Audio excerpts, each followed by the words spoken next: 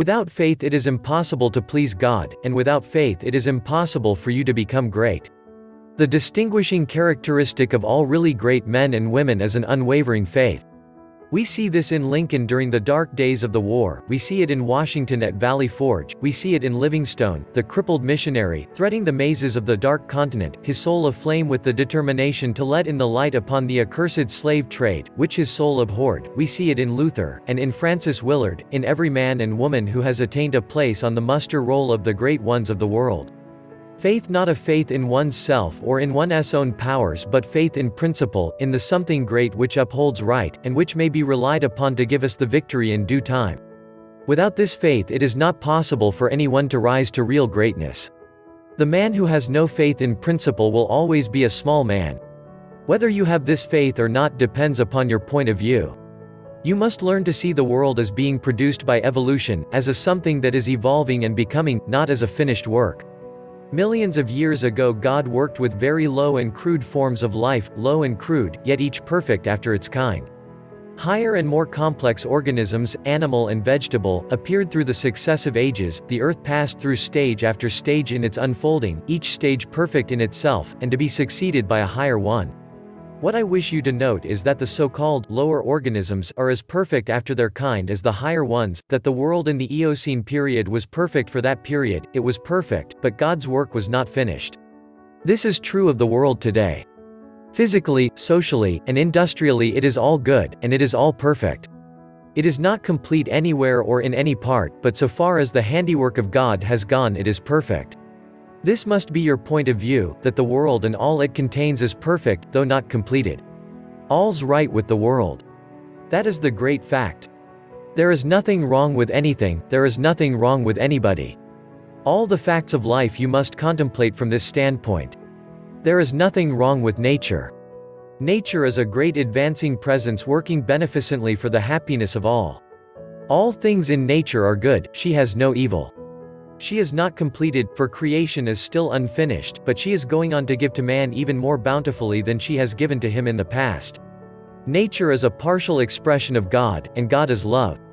She is perfect but not complete. So it is of human society and government.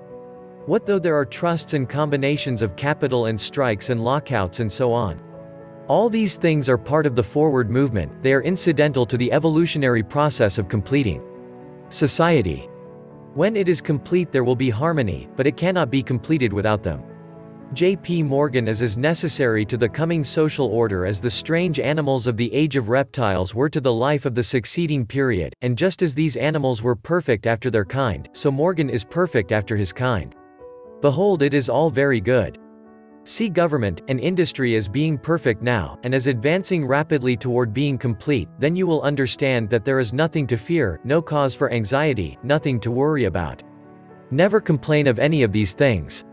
They are perfect, this is the very best possible world for the stage of development man has reached. This will sound like rank folly to many, perhaps to most people. What, they will say, are not child labor and the exploitation of men and women in filthy and unsanitary factories evil things? Aren't saloons evil? Do you mean to say that we shall accept all these and call them good? Child labor and similar things are no more evil than the way of living and the habits and practices of the cave dweller were evil. His ways were those of the savage stage of man's growth, and for that stage they were perfect.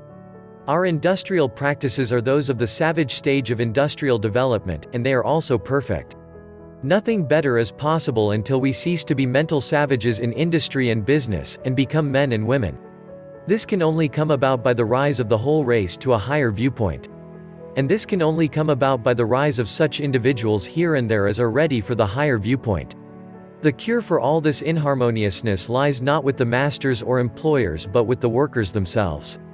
Whenever they reach a higher viewpoint, whenever they shall desire to do so, they can establish complete brotherhood and harmony in industry, they have the numbers and the power. They are getting now what they desire. Whenever they desire more in the way of a higher, purer, more harmonious life, they will receive more. True, they want more now, but they only want more of the things that make for animal enjoyment, and so industry remains in the savage, brutal, animal stage. When the workers begin to rise to the mental plane of living and ask for more of the things that make for the life of the mind and soul, industry will at once be raised above the plane of savagery and brutality. But it is perfect now upon its plane, behold, in fact it is all very good. So it is true of saloons and dens of vice. If the majority of the people desire these things, it is right and necessary that they should have them. When the majority desires a world without such discords, they will create such a world.